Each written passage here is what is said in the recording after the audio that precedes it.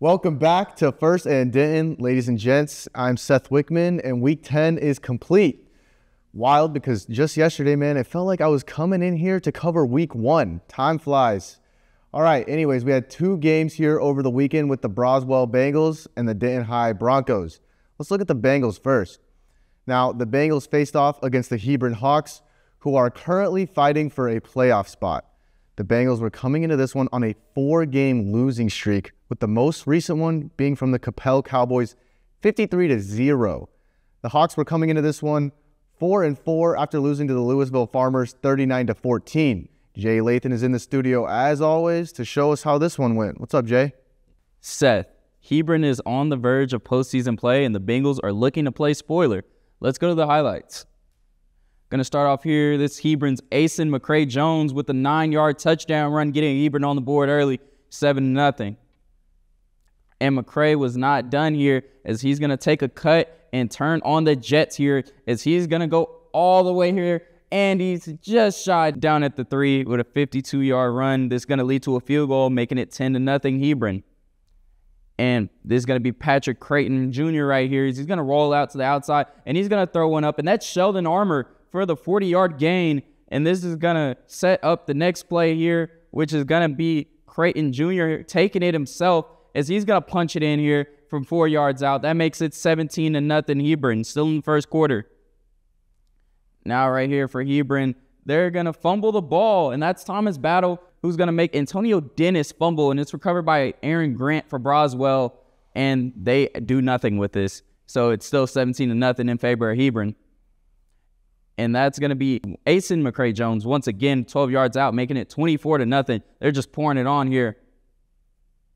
And they are not done right here. This is going to be Marcus Johnson, who's going to slip through a block, tell the defender, you too little, weavle his way around another defender, and turn on the burners as he goes full-blown beast mode here for 52 yards into the end zone, making it 31-0 as the Hawks just continue their thrashing. As Patrick Creighton right here drops back, he's going to step up in the pocket, juke a defender, tell him get off me, and high steps into the end zone. Now it is 38-0 in favor of Hebron. Hebron goes on to win this game by a final score of 38-0, advancing to 5-4 on the year. Seth, this is 5 straight losses for the Bengals.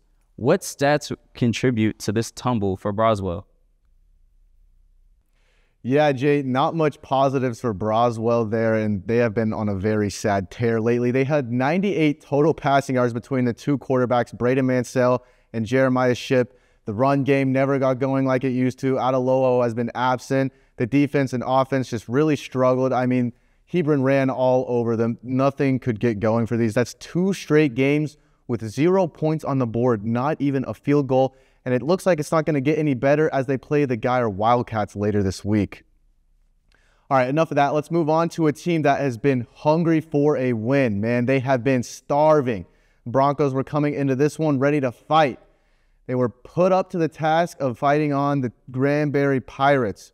The Broncos were deep in a 6-game losing streak going into this one, with the most recent being against the Ryan Raiders, 55-14, while the Pirates were also on a 7-game losing streak themselves after losing last week to the Azle Hornets.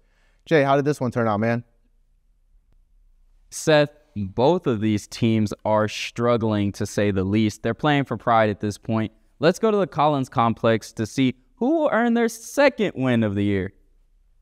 Going to start off here. This is Terrence Lopez who takes snap. He's going to drop back here and find his favorite target. That is Cole Sanders for the 22-yard gain. This is going to set up this next play, which is a field goal by Sergio Melchor.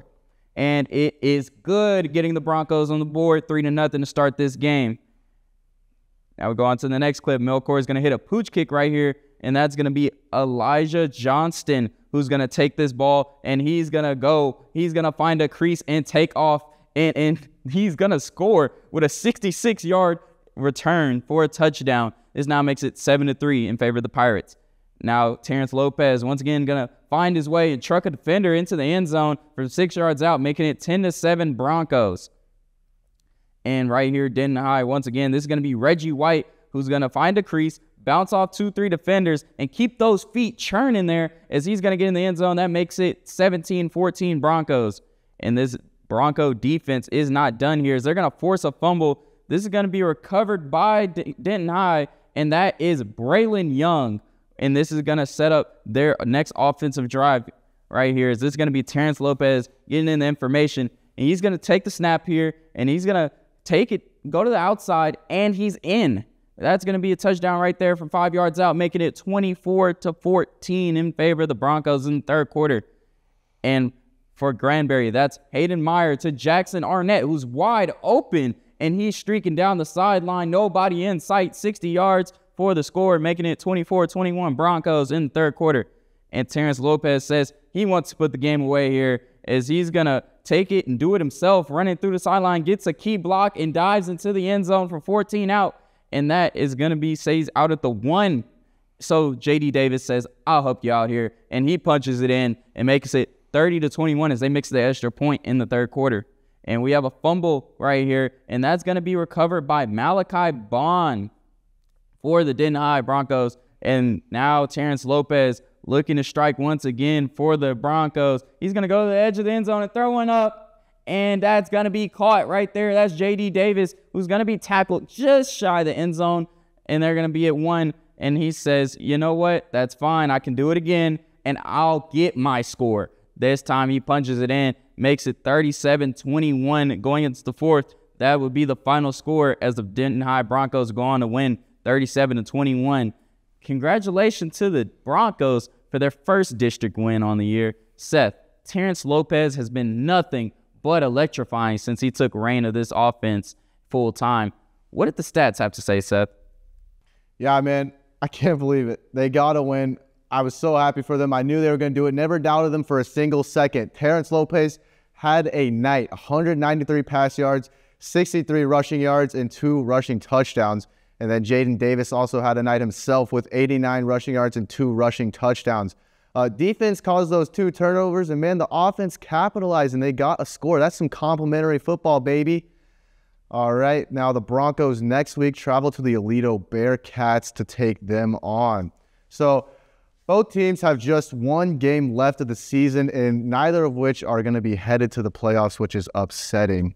But next week, we have Ryan and Geyer, who are both playing with house money, as both teams are a lock for the postseason. Yes, sir. All right, that being said, that will do it for us here at First and Denton. Thank you for watching, and I'm Seth Wickman. And I'm Jay Lathan. Be sure to like and subscribe. See you next week on First and Denton.